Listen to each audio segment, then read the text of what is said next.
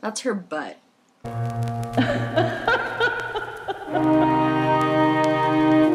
Hey guys, it's Lou. Welcome back to my channel. Today isn't going to be a spooky video per se, but one that I have been meaning to film for a very long time now. I realize that a lot of people come to my channel to learn about White's tree frogs, which is fair. I do have a lot of White's tree frogs, and I have been posting videos about their care and whatnot. Under those videos, I get a lot of questions. I thought today I would answer the most frequently asked questions I have seen about White's tree frogs in my comments. So I'm going to go ahead and get started. There is quite a few of them, and I want to make sure that I have the time to properly answer them for you guys. And at the end of the video, if you still have more questions or if you have anything to add, feel free to leave that down below in the comments.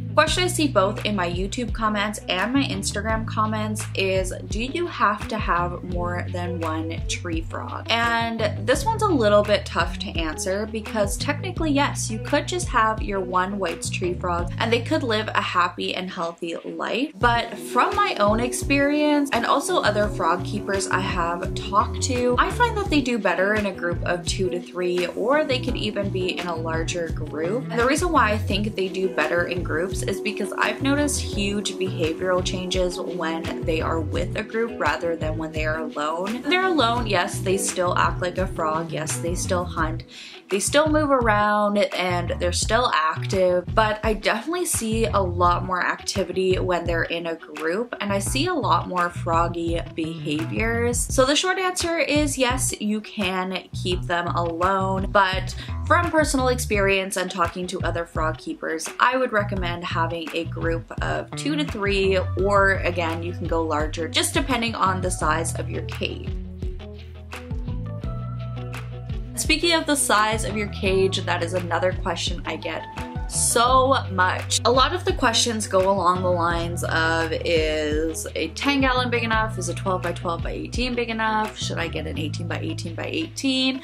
A lot of questions about sizing. So I would say the absolute bare minimum for 1 to 3 frogs would be an 18 by 18 by 24 Exoterra. Typically you want to add 10 or so gallons per frog. So if you were going to add more than 3 frogs, I would definitely recommend getting a larger tank. A 12 by 12 by 18 or a 10 gallon can really work great for if you have a baby or a juvenile and you are, if you hear noises, they are collecting garbage outside. However, when they get larger, they really do require more space. So I would recommend a minimum of a 20 gallon, and then I would add 5 to 10 gallons per frog. Of course, that's just my opinion, and bigger is better for them. They definitely move around a lot. Some of the other questions I see a lot of have to do with feeding, which is an important part of their care, so I definitely wanted to touch on that today. The first question I see a lot is, do you have to feed them live insects or can you feed them dried insects? And unfortunately, you are going to have to feed them live insects. Dried insects just do not have the same nutritional value as your live insects. And plus, with your live insects, you can make sure that you're gut loading them beforehand, which is really important when it comes to reptiles and amphibians, or any creature really that is eating insects. And by gut loading, I mean you are feeding them before you feed them to your frog, if that makes sense. It's super easy. I typically like to feed them veggie scraps, and that could just be veggie scraps from when you're cooking dinner, or for me, for example, if I make a little bit extra of Puff salad. Puff is my bearded dragon. If I make her a little bit extra salad and I know she's not gonna eat that much, I like to toss it into my feeder bins. The next question I get a lot in regards to feeding, which honestly I think maybe I should be doing a whole feeding video so you guys can kind of see the process. But the next question I get a lot is, how much are you really supposed to be feeding your frog? So this answer kind of depends on the age of your frog. For juveniles and babies, I would probably say every day is your safest bet. In fact, you definitely should be feeding little tiny ones every single day, as much as they can eat in about 10 to 15 minutes. Every frog is going to be different on how much they eat, but they need that nutrition to grow nice and big. When it comes to the adults, you're definitely going to be feeding them less than you would be feeding a baby. They just don't need as much food. What I like to do is I like to feed them every 2 to 3 days. So for example, if I feed them on Monday, the next time I would feed them would be Wednesday. I might even push it to Thursday depending on how much they ate on Monday. But yeah, pretty much every second day I will offer them some food. With that comes the question of how much am I feeding them, and it's really hard to say because typically you want to feed them however much they can eat in 10 to 15 minutes. And it changes for me every single time I feed them. Some nights Pesto will eat maybe 4 or 5 crickets, maybe 6, and Relish will eat around the same amount, but then maybe the next time they'll only eat 3. It really depends on how they're feeling that night. I can't really give you an exact number. So the next section I kind of want to talk about is cleaning their enclosures. So the first question is, how often should you be cleaning their cage? I like to clean their enclosures every 3-ish days. That might sound like overkill, but right now all of my White's tree frogs are on paper towel and they pee.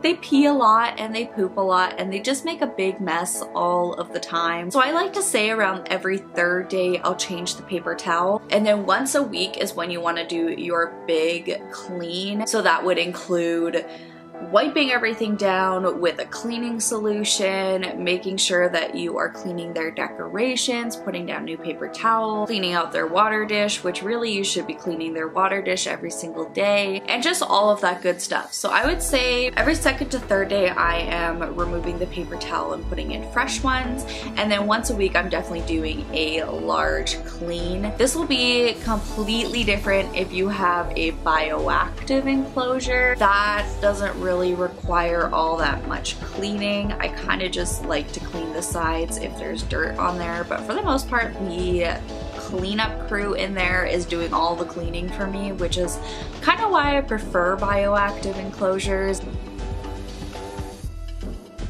Another question I get a lot about cleaning is, where do I put my frogs when I'm cleaning their enclosures? Which is totally fair because frogs tend to jump around and could escape quite easily. So when I'm doing my paper towel change or just doing like a very simple clean where I'm just kind of wiping down the bottom and all of that, I actually keep them in their cage. I have a soap dish near the top where they like to hang out, so I'll just pop them up there, do my clean, and then they can come back down whenever I'm done. But when I'm doing my big cage clean, it's kind of impossible to keep them in there, especially when I'm working with something like a vinegar water solution. I don't really want them to get into that, if that makes sense. They soak up all of the moisture through their skin, so I don't really want them to be soaking up vinegar, if you know what I'm saying. That's when I put them in their little travel carrier. Best way to describe that is I take either like a plastic storage bin or a Tupperware container or anything like that, and I poke some holes in there,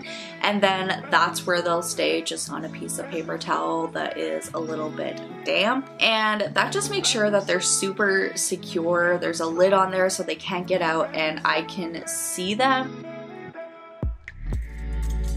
So this kind of goes along with the cleaning, but another question I have gotten is, can they jump out when you're trying to replace their water or you're opening up the cage to feed them? I'm gonna go ahead and go with a yes for that. It really depends on your frog.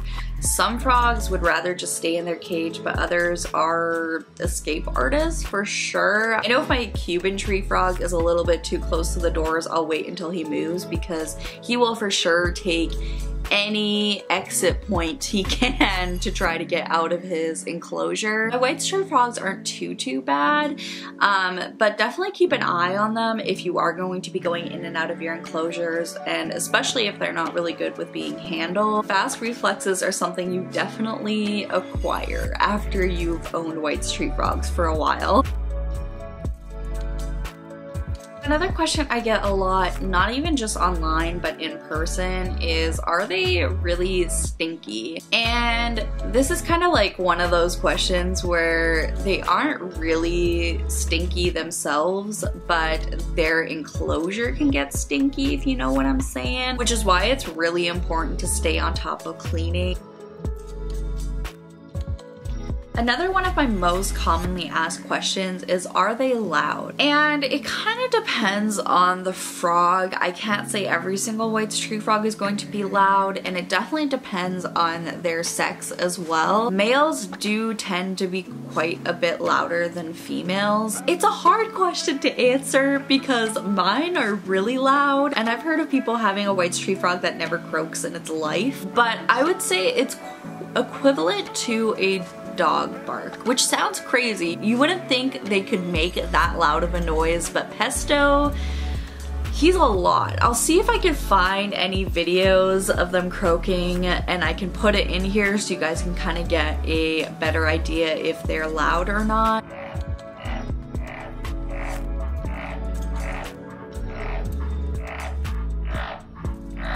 I would be prepared for croaking because you don't want to buy an animal and just kind of hope it's going to be quiet. Kind of just be prepared that it will be a little bit louder. It's not necessarily something that'll wake me up in the middle of the night, but they are quite loud. And a lot of that kind of depends on, again, the sex of the frog. I know that Pesto really doesn't like any sort of loud noise or to be woken up during the day. So if I'm vacuuming or I'm moving things around and it's just a little bit too loud for him, he'll croak. And then sort of early evening is when he'll start croaking as well, just to like let everyone know that it's time for food and probably looking for a mate, to be completely honest. But it's not something that's happening for hours on end, if you know what I'm saying. Like, it usually lasts only about 30 seconds to like a minute and then he's good. If my camera is shaking, yeah, it's because my dogs are on my bed and I've kind of just balanced you guys on like my record player, a couple of textbooks, my wallet, and like a candle. I did not really want to bring my tripod in here, so this is gonna happen. Thumper, what you doing?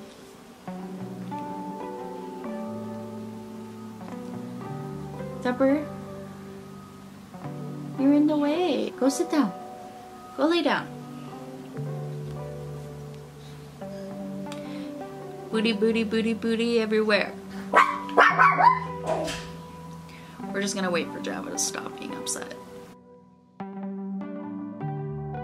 The last thing I want to touch on is something that I have completely changed my mind about, which, I mean, it's for the better that I changed my mind about it, and that has to do with lighting. This is a question that I got a lot in the past, and I still get every single day. I feel like there's at least one person in my life asking me about lighting for frog. And before, I would definitely say, you know, it's kind of a personal choice whether or not you want to have UVB for your frogs. I'm leaning towards you should have UVB for your frogs. I've both kept frogs without UVB and with UVB, and I haven't noticed any like health issues difference in it, but I have noticed now that they do have their UVB, they actually do like to soak in it a little bit. And then on top of that, they've just been so much more active, which has just made me really happy. They were always active frogs, but since I added the UVB, they just seem to be a lot more perkier, if that makes sense. Like, they are